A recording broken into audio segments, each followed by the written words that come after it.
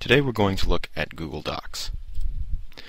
To access Google Docs, first open up Internet Explorer and go to google.com.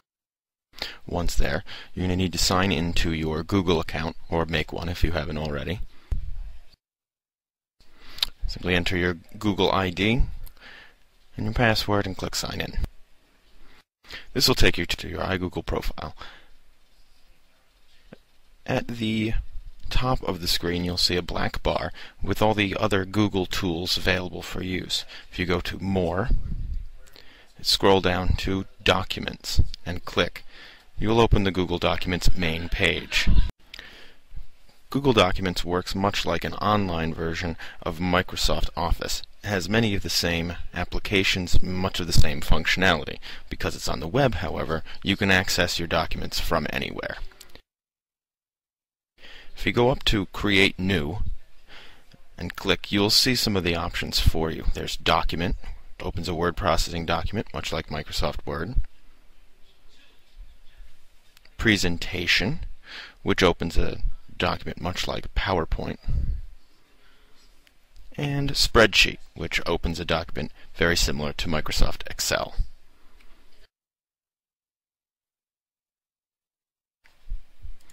Documents created on Google Docs can be utilized much the same way as any documents in another program.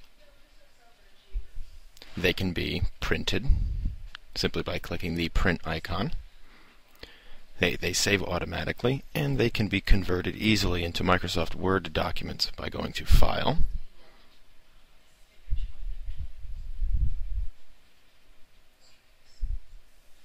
Download As, and then clicking on Word.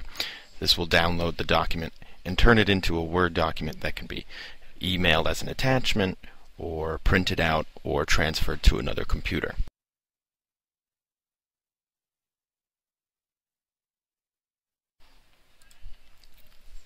The biggest advantage with Google Docs is the fact that because they are online based, they can be accessed from any computer. You can also allow other people to access your documents using the lock icon. If you click on the lock icon, it will bring up a dialog box. This dialog box will allow you to enter email addresses for other people that you want to share the document with. Simply enter as many email addresses as you would like, and a link to the document on Google Docs will be sent to those email addresses. Those people can access that document, they can read it, make changes, and those changes will be visible to all members of that group. This allows you to collaborate remotely with large numbers of people. Google Docs is a powerful tool to aid long-term distance collaboration between multiple people.